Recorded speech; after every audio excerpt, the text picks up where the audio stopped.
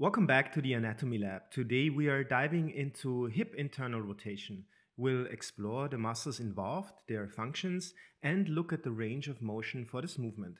For a refresher on hip joint mechanics, check out my previous video on hip flexion.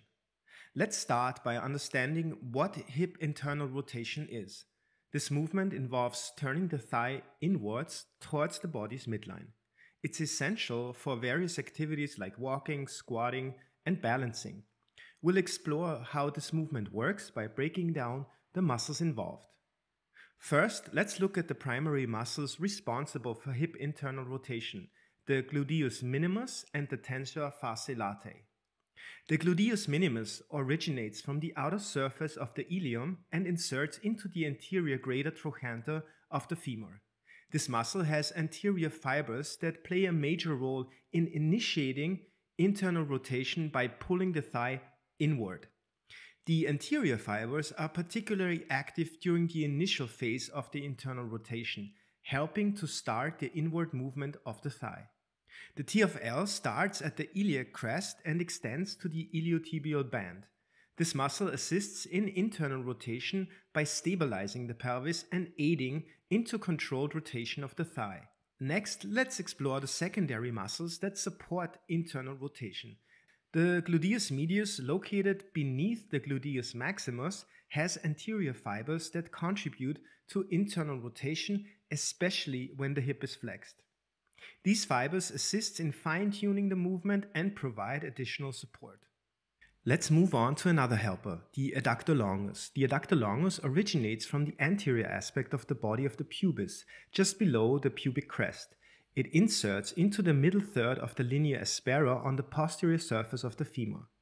Although primarily an adductor, the adductor longus assists in internal rotation when the thigh is adducted by approximately 15 to 30 degrees towards the body's midline. Now let's shift our focus to the stabilizing muscles that ensure proper alignment during internal rotation. The piriformis, while primarily an external rotator, can assist with internal rotation when the hip is flexed. And in this example, you can observe how fibers in the right position can contribute with their contraction to a whole array of movement.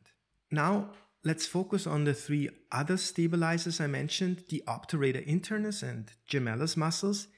These are mainly responsible for maintaining alignment and prevent excessive over-rotation. I think we covered all the muscles. Let's quickly also talk about the range of motion. The average range of motion for hip internal rotation is approximately 30 to 40 degrees, but this is heavy based on flexibility, strength, and anatomical differences.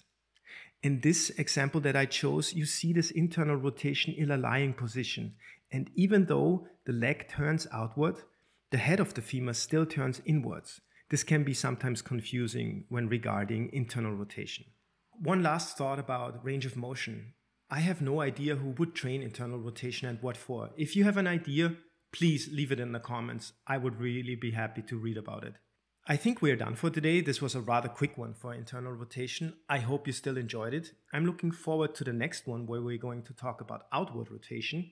Meanwhile, please remember you can add me on Instagram and also check out my store where I have some posters for you guys.